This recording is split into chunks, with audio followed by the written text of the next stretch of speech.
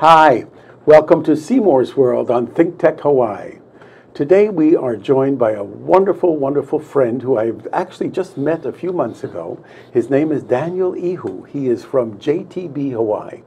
And Daniel, I have to say, we have developed a friendship over the last little bit that really has been wonderful. It all started off because JTB and you approached me to speak at a conference that you had for the Honolulu Festival. And we're going to talk about that a little bit later. But I was fascinated at how you and everybody who worked there were so interested in making something about the Holocaust a very, very real and demanding work for all of your staff. So it was absolutely wonderful. So before we get started, tell me about yourself. Where are you from? So a little background about me. I was born and raised in Okinawa, Japan.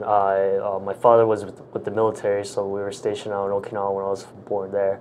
My father was from Maui, so I would go back and forth, Maui and Okinawa. So I had little ties of Hawaiian heritage and Okinawan culture. So I'm a little mixture of that. So when I came out here to live out here in Hawaii about 10 years ago, and I was here as a university student. So yeah, I was trying to get my studies done, trying to figure out where I wanted to live, what I wanted to do for my career and whatnot. And somehow I'm here today, right here, you know, like working for JTB. How long have you been with JTB? Not even a year yet. Actually, next month I'll make a year. Wow. Yeah, prior to that I was doing a bunch of other marketing jobs as well. But yeah, this time around, working for JTB was a completely different, come from a different background, so it was completely different for me. So I figured I could learn something, and tourism is a really big industry for Hawaii. So I figured it'd be good to learn as hopefully I can take something out of it and make it my own as well. You know. Well, I think for our international visitors, because we have a lot of people that see this show all over the United States, all over Europe and Asia. Tell us, JTB stands for Japan Travel Bureau. Correct. Tell us a little bit about the demographics of JTB. Demographics right now, I would say about 98% of our customers are from Japan. We have, annually, we have about 435,000. Last year we did 435,000 people. That you hosted here in Hawaii? Here in Hawaii throughout the entire year. So we have a lot of people coming in daily. Even That's today, almost 500,000 people. Yeah, so even today we had, I checked the numbers, I believe we had about 780 people that arrived just today through our company's travel. Wow, and do you arrange everything for them? Our company does, not me personally. Yeah, that would be kind of crazy, but like our company is a destination management company, so they take care of everything from all the tours, hotel accommodations to yeah, you name it, we do it. Ground transportation, and they have everything covered for our visitors. One thing that I always notice, Daniel, is how many Japanese weddings we have here in Hawaii. I mean, oh man. Is that part of what you guys do? We do have some divisions that do take care of wedding. It's not as strong as they used to be prior, but they still do focus on weddings. And yeah, the Japanese market loves there's a yearning or kind of like admiration to have a wedding out here in Hawaii. So it's kind of it's something that the Japanese people really, really want to do in their lifetime, I believe. Yeah. You know, I think when we think about the Japanese tourists coming to Hawaii, I have to tell you, I started with the Japanese tourists in 1976 when I opened up my restaurant here. Oh, really? And this is something you probably won't remember because I don't think you were born No, yet. not yet. But at that time, when I had the New York Deli, we had Japanese tourists coming in. One guy held a flag, and there were 20 or 30 people behind them. They'd all come into my restaurant with a preset menu. Everything was preset because there was most of those people don't speak English at that period of time. And they would eat and they would leave, and I would have bunches of them coming in, groups of 20 led by a leader. That's no longer around. No. So how has that changed? I believe so. Like, it's interesting you mentioned that because I believe a lot of it, traveling, it's all about information, experiences. In today's world, it's all about information. We have the internet, and I mean, all these informations you could get from social networks and. You know, Instagrams, that's a good platform for especially people my age right now. I think whenever they plan out their vacations or wherever they want to travel, they definitely Google where they're going to. If it's, people in Japan as well. Right, of course. I believe that's That's definitely changing the way people perceive our destination. Even Honolulu itself, I believe, is changing. A lot of people, before, Japanese people, like you mentioned, like they would just have a group, they'll take them to a shopping destination, the next sightseeing destination. However, now they just want to break off, kind of want to do their own thing. Hey, I want to go check out that restaurant by myself, or I kind of want to go hike. Or they rent cars now, so they're, which they never used to do. No. So now they've become a little bit more independent, which I think it's a good thing for the travelers now, the visitors now, to be a little bit more independent, and then getting that organic experience almost. I think that's a good experience. So has JTB had to adapt to the change because of social media and the internet? I believe there's a little bit more changes in the future that JTB will have to adapt to, because of course in the days of the information is moving very, very fast. So there's a lot of things that we need to play catch up with and also keep up with as well. So I believe it'll be an interesting market for the tourism industry in the coming years. Yeah, we still have such great respect for the Japanese tourists here in Hawaii. We still have almost every store has somebody who speaks Japanese. Every store has Japanese signs. It's something that I think is it's inherently Hawaii Japanese being a partner together. Yeah, it's almost that dynamic is really, really interesting too.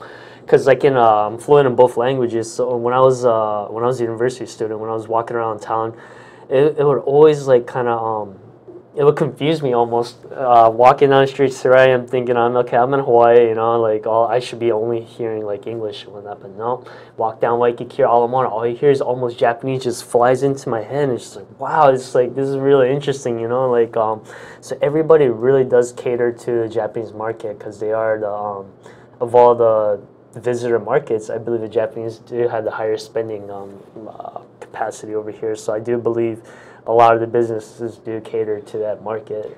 You know, I know you're right, because the Japanese market has been here for so long. What makes the Japanese tourists come back over and over again? See, that's a good question that I want to know too, because that's your job, right? That's my job to figure out the answer. But it's like, well, if it's not broken, don't fix it, kind of deal, right? But it's also I believe it's very interesting, because you would think that people will be kind of not bored, or they'll be kind of be like, okay, let's find a different destination next, you know. But Hawaii is still one of the places in the Japanese people's minds. It's like it's one of those like goals to kind of go there once in your lifetime. So I believe that's it's ingrained in their social.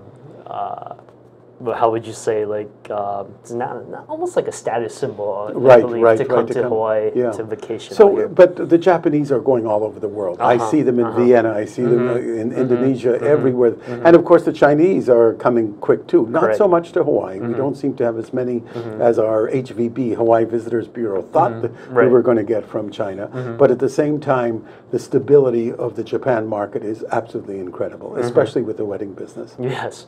Yeah, it's incredible. So without asking you for specific numbers, has your business been going up, or is it stable? It's stable. It's definitely stable. There is a lot of factors that come in, especially international travel and all the economics, the factors that comes into play, especially if it's Japan, what's going on in Japan and what's happening here. And it's not just economics; it's about politics as well. What's going on in the world, and Japanese people are more sensitive to like the news is and they relatively live in a kind of a safe country, so whenever there's news about some sort of international conflicts or whatnot, then they do tend to kind of fear, so they don't want to go out like to maybe Hawaii or they may want to stay somewhere it's close to maybe like the Indonesia or somewhere.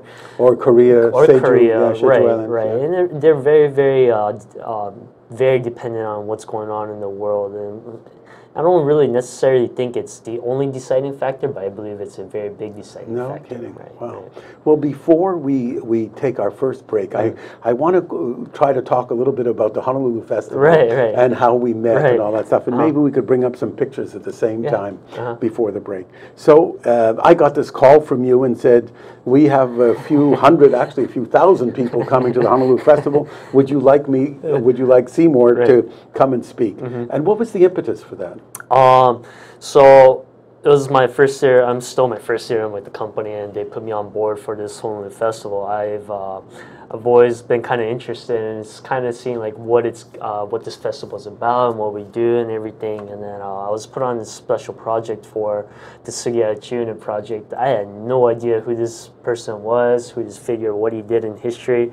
So I just went and watched that movie, and I was just, and it just hit me, and I was just sit there and like, wow, what just happened? It was almost like a what just happened moment. And I had to kind of understand what he did, so I did a little bit of study on my own, and I figured there's no way that I would be able to translate or interpret this story to the mass. So I needed someone from the Jewish faith, or someone that could actually teach me or guide us in the right direction, so we could actually tell this story properly. And somehow it led us to and then I'm really grateful for that day. Everything turned out to be more than I expected, and everything was great. It was a really great experience for myself as well. We really bonded with that experience. Yeah. We'll talk about it a little bit more after the break, but I just want to let our viewers know that that Chiune Sugihara was the consul for Lithuania. And at that point in time, he, over a period of a couple of years, gave 3,000 Jewish people visas to be able to leave Lithuania before the Nazis came in.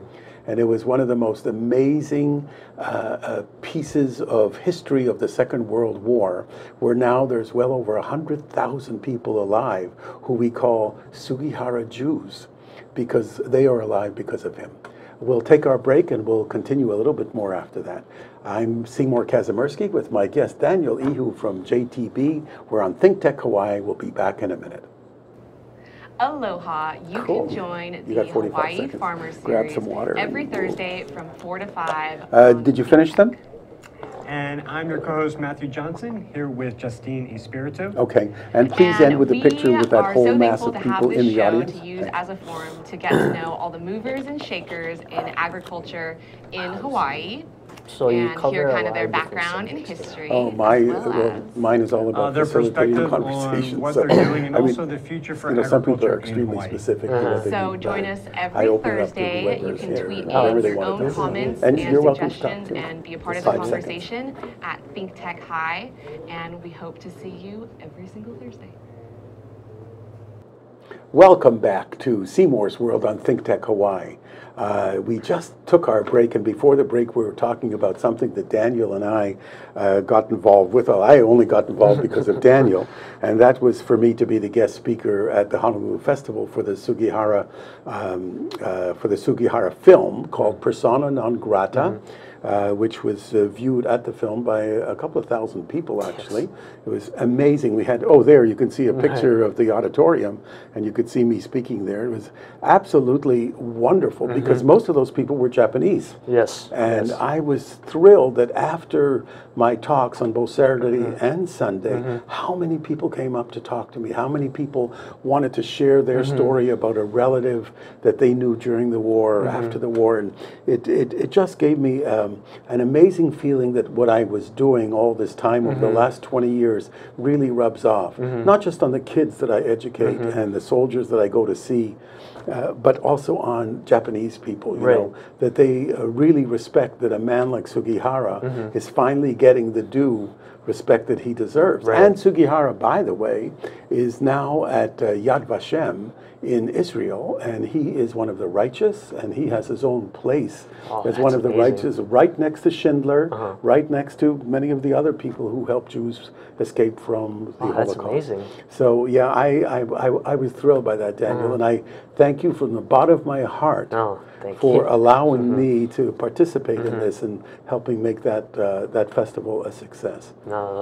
Really, thank you for my part too, because yeah, you really completed that entire project for us. I had to have help from so many different people to make sure all the story was right, everything can get interpreted correctly, and making sure the message, the bottom line, as long as the message got to people, which it did, because people did come after the presentation, I mean, I think it speaks volume when the guests are saying thank you to. I was just a presenter. I just sat there and presented all I really needed to do is press play, but they said thank you for that. And then honestly, that to me was like, it spoke volume because they actually took something out of this show, out of this presentation. And if they can apply that message into their daily lives, whether it could be anything small, but if they can apply that, I believe we actually did what we needed to do, and we accomplished our goals. So I think so I walked away with some sort of accomplishment, if you will. Yeah. Well, you shouldn't put yourself as the button pusher. You're much more than that. In my mind, this could have not gotten off to the wonderful, wonderful start that it did. The middle and the finish was absolutely amazing. I just couldn't. I speak a lot on the Holocaust throughout the year, some 20, 30 times a year, and this was one of my favorite ones because it was truly an amazing time that I had with the audience was so into it, when they viewed the movie. By the way, the movie is called Persona Non Grata. And it's not available in film, but is it available in Netflix, or where can people find it? I believe you could purchase it on Amazon? Yes, okay, so you can buy it on Amazon? I did find some Blu-ray copies the other night when I was doing I was looking through some other films as well. And yeah?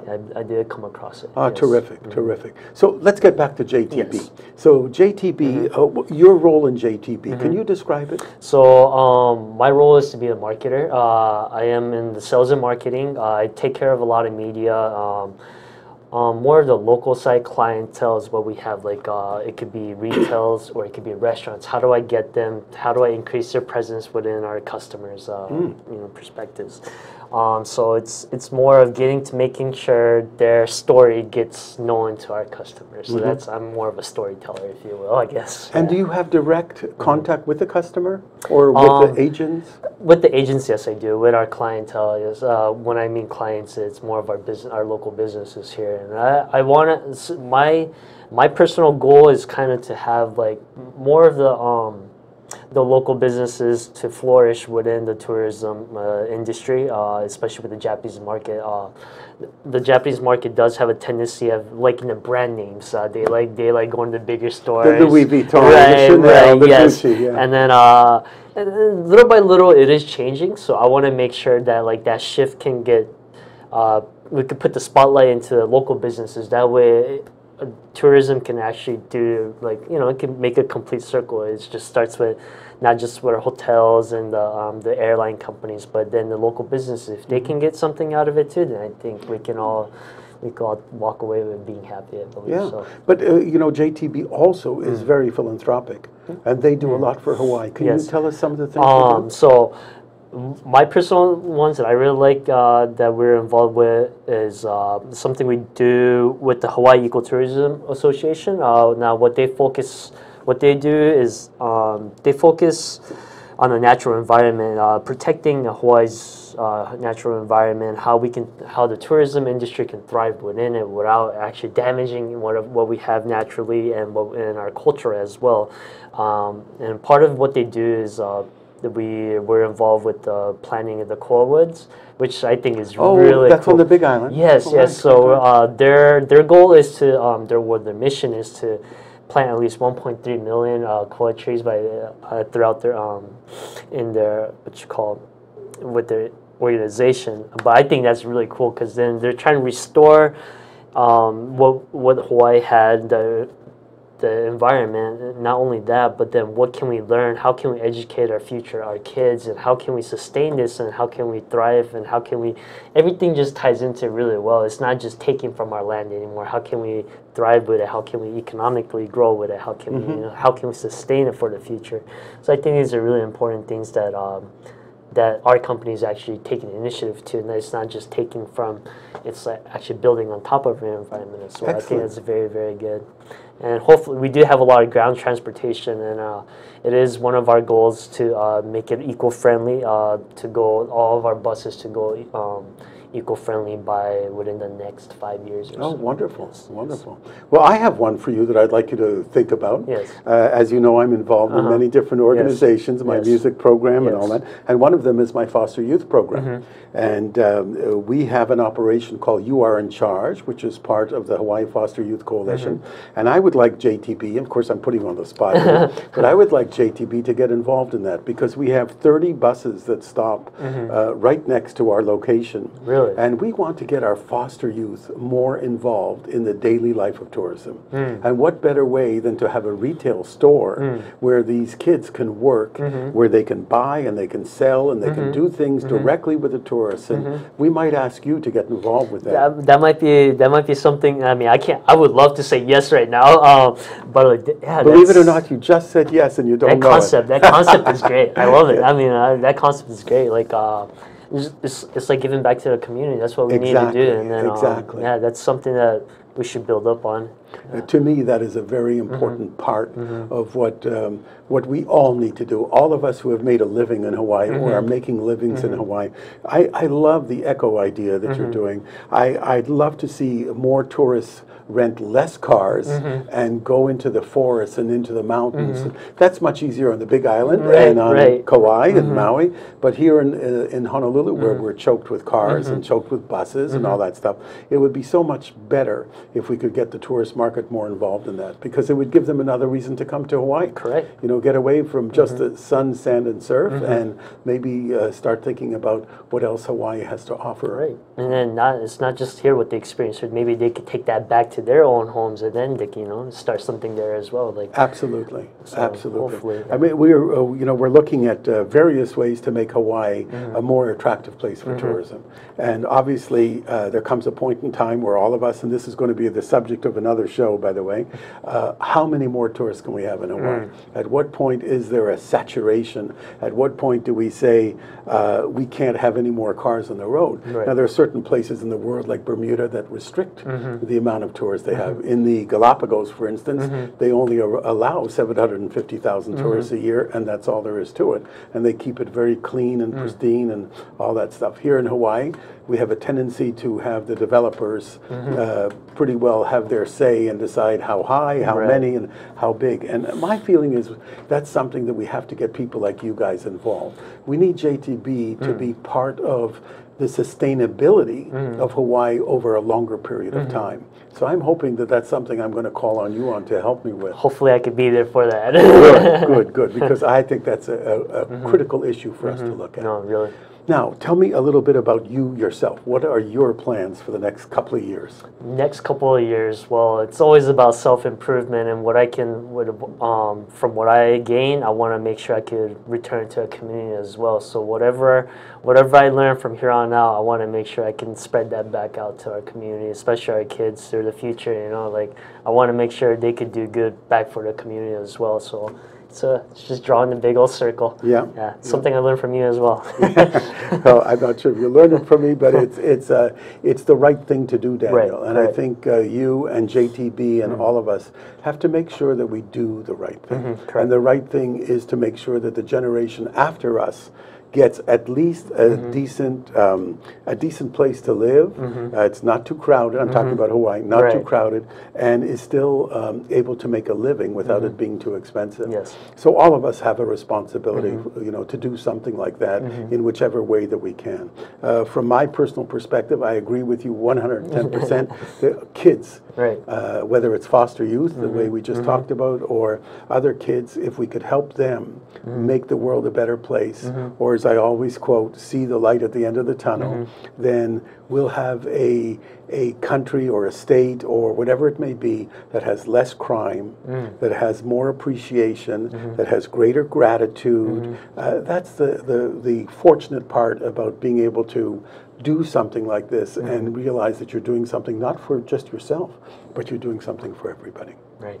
So I want to thank you very much for coming on the show. No, thank you. It was just wonderful to have you and to share the few minutes we have together and tell the Seymour's world and all our visitors around the world what JTB does and what you are doing personally. And I look forward to working with you again. Yes. And hopefully we'll do something in the next year or two to help kids. Of course. Right? Because that seems to be one of your passions. And for all my friends out there, I will be leaving for Europe this week, and we're going to be doing a show from Germany in the next 2 weeks. It'll be a Skype live show if we can organize it with our producers here, and I think it will be possible. So I just want to wish you a wonderful, wonderful month ahead without me directly here in Hawaii, and I hope all of us just live a happy, healthy life. Aloha from Seymour's World on ThinkTech Hawaii. Perfect. Wow, that was cool. The half an hour went quick, huh? Yeah, that was half an hour? Yeah. Yeah. That's really fast. Amazing, huh? That's cool. Yep. It's terrific. So this is where I returned it. Yep. And now I have to run up to Schofield. I have a speech. Oh, wow. There's 350 people. Always busy, huh? Always busy. Yeah.